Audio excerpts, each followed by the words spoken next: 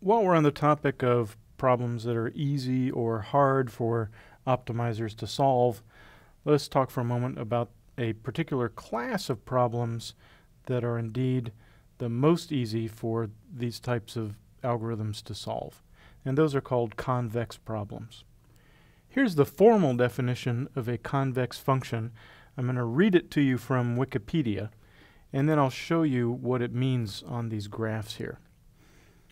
A real-valued function f of x defined on an interval is called convex if the line segment between any 2 points on the graph of the function lies above the graph. Okay, a lot of words there. Let me show you what that means more easily. First step, choose 2 points and draw a line between them. Now for each of these lines, if the line is above the graph everywhere between those 2 points, then the function is convex between those points. So for this function, yes, it's convex because the line is above the graph everywhere. In fact, any 2 points you choose on this graph will have that property. So this function is convex everywhere, at least where we're looking at it. Here, notice that this part of the graph lies above the line. So this is non-convex.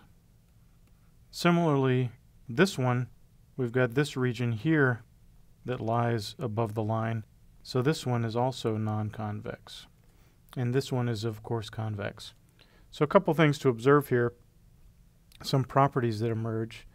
One is, in order for the function to be convex, it has to have only one local minima, and in other words, that local minima is the global minima.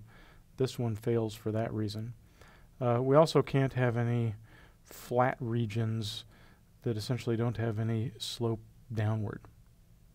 Now, if the function you're trying to find a minima for is convex, then these algorithms will find the minima quickly and easily. But again, there are algorithms that can still find the minima for more complicated examples like these. But they require a little bit of randomness, and they aren't necessarily guaranteed to find the global minima. So far, we've been looking at functions that just have one dimension in x. So for instance, the parabola that we looked at. It's just as easy for these optimizers to work in multiple dimensions.